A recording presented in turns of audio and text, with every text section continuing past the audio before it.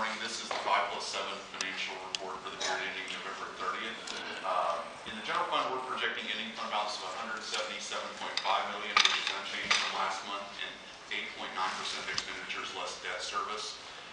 We agree with the controller on the aviation fund and the changes there. So the only other change we have to report in our forecast this month is in the forensic transition special fund, where revenues and expenditures decreased by $348,000 due to personnel savings. And that includes our report.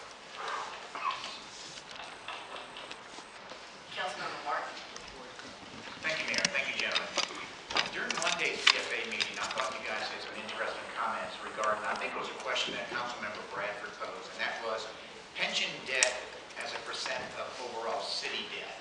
So for the purpose of a lot of our people viewing today, could you go into that a little bit, because your comments were pretty interesting from my perspective.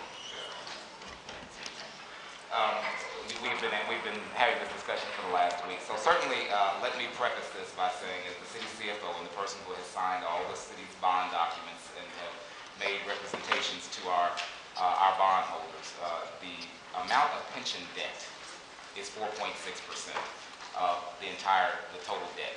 And let me just break this down in probably the most morbidly way I can. If every city employee and their spouse died today, the city would have no pension liability. If every city employee and their spouse died today, we would still have debt. Those bonds would be paid. So that's probably the simplest way to explain this. So now moving forward with that, if you look at what the city owes and if you're planning, well, certainly the more than $3 billion in our unfunded liability is something that you take into consideration. But the debt, the actual municipal debt, is a little bit about $12.9 billion. So you're only referring to the pension obligation bonds? Pension obligation bonds, which are $601 million of that. That's about 4.6%. And as we said, on a different figure, and I forgot what it was inclusive of, but it was 24.8%.